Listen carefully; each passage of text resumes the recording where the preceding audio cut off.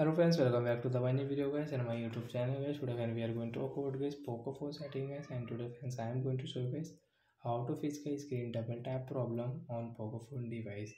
Friends, you have guys your screen double tap problem means guys when you double tap on your home screen page. Friends, you can see when I will double tap on my home screen page, friends you can see my screen off automatic.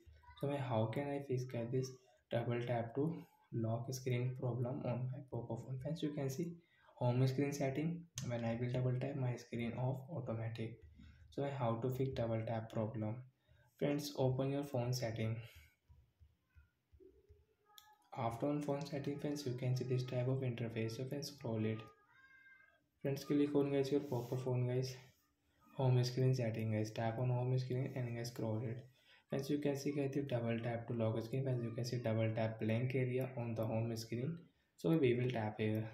And guys now after tap here guys your problem will fix. And friends now you can use your Poco phone with double tap setting. Friends, you can see guys you can double tap, screen will not off automatic on Poco phone. Friends, you can see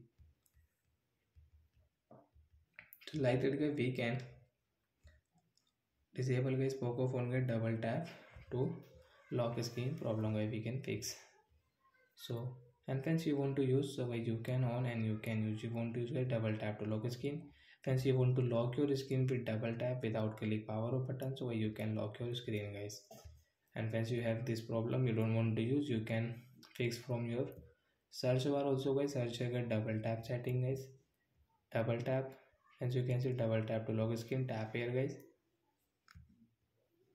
problem will solve on your Poco phone guys. Double tap problem guys you we can solve from search bar also. Double tap here, double tap is enabled guys, you will have to only tap, your problem will solve.